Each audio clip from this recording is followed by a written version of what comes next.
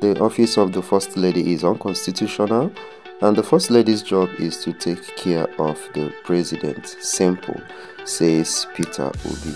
Hello guys, welcome to my channel. Labour Party's presidential candidate Peter Obi has criticized Nigeria's President Bola Tinubu for planning to spend 1.5 billion naira on the office of the First Lady, and according to reports, the First Lady is to get 1.5 billion naira for vehicles from the supplementary budget made by President Bola Tinubu.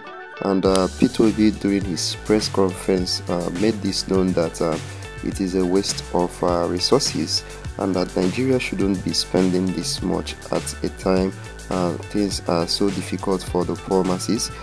Peter Obi is advising that the monies allocated to the office of the First Lady should be transferred to the education of the girl child. Okay guys, at this point I'll allow you to watch the full video. Tell me what you think about it in the comment section. Please share this video and please subscribe to my channel. Supplementary budget is a budget that is meant for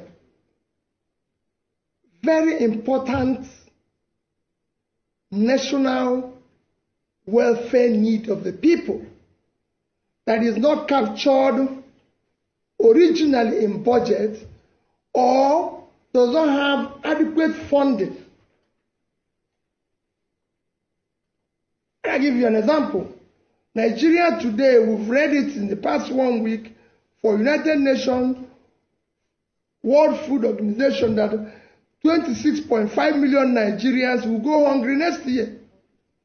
This is an issue of national importance that we can go for supplementary budget.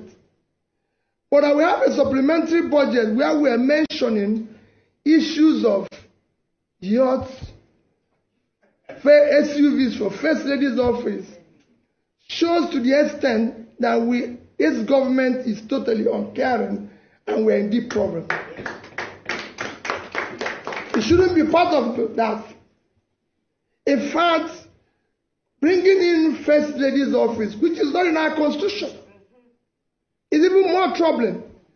All funds meant for First Lady's office should be allocated and addressed to dealing with the girl child issue of education, to deal with the issue of education of the girl child in Nigeria.